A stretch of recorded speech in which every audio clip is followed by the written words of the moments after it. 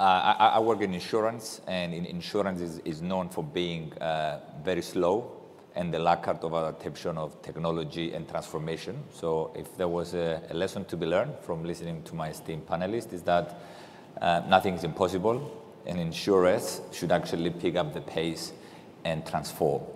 We've seen how in the middle of the crisis, governments introduced digital means.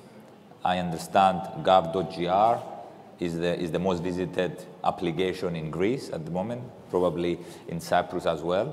So again, there is a lesson for us as insurers, how we can embrace this digital transformation. That was on the one side.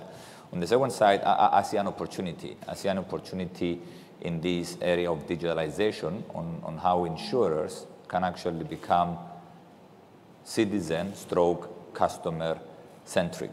How we can use the digital footprint that all of us, either as individuals or as businesses, we generate to get better service. And Andre talked about the telemedicine, or about the importance of health. Kyriakos talked about the electronic health envelope, the same we have here in Greece. Insurers are the recipients of all this information, which we can use to create a more personalized, more customer-centric service.